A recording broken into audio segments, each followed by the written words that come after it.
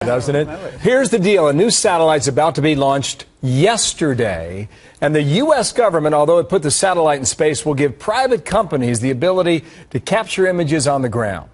Lance Ulanoff is editor-at-large and chief correspondent for Mashable.com. How are you? I'm good. Creepy or Not yet. Or cool? Give me the idea. What's going on? Not yet. So they launched it yesterday. It's a big satellite. It's like 18 feet across, and it has better resolution than anything else that's been up there really before. And actually, the government gave them the ability, this company, this is a Digital Globe, it's a WorldView-3, to view things better than they can from 363 miles in the air than ever before. It used to be 50 centimeters, now it's down to 25 centimeters. That's a big difference. Yeah, it is. So if I go to Google, right, and I'm looking at a house in a driveway and I see a car there, and sometimes you see somebody walking across the sidewalk, how will that change with this new image? Well, remember, this is the stuff up above, not the stuff driving through the streets. So even though that's pretty high resolution, it's not quite good enough resolution to make out faces, make out license plates, or, for example, make out what's on your phone. That's not going to happen yet. But you have to yet. Well, I say that because,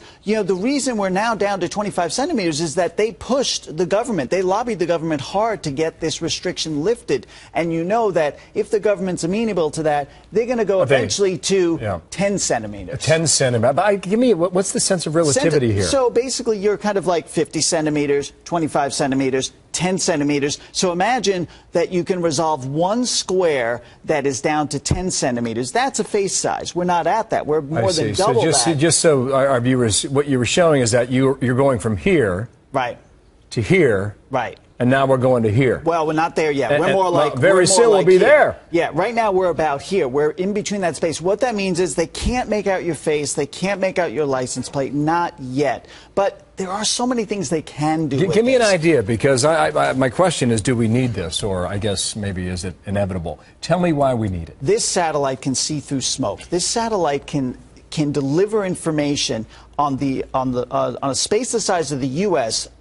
every 2 days. New information. This is really important for agriculture, environment, safety, finding people. So many different companies, not just Google, so many different companies are going to want to tap into this information. So you're not creeped out about it?